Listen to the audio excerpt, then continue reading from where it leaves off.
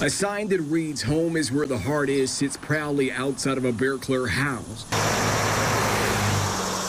However, there is no love lost for those in the community when it comes to this house. I wanted something to be done about it and still do. LaShara Quinn is one of the many residents who have raised concerns about the property along Tutwiler Avenue. Currently, it's vacant and trash is seeping onto the front porch and out the windows. I was really disturbed by that for the people that live in the neighborhood and just in general, because, I mean, who wants that in their neighborhood? Earlier this year, a complaint was filed through the City of Memphis 311 system about the property, and days later, boards were placed on the windows. Despite the case being referred to an inspector, the problems remain months later. It prompted Quinn to file her second complaint about the property. Things like that, I mean, it affects the community and the people that live there. Like, you know, people want to take ownership of the neighborhood that they're in. This year alone, there have been thousands of complaints about neglected or dangerous structures, according to the city's 311 map, which many believes underscore the need for improvements. The way that house looks, I mean, it's like an issue that the city should be taking care of. Clean it up.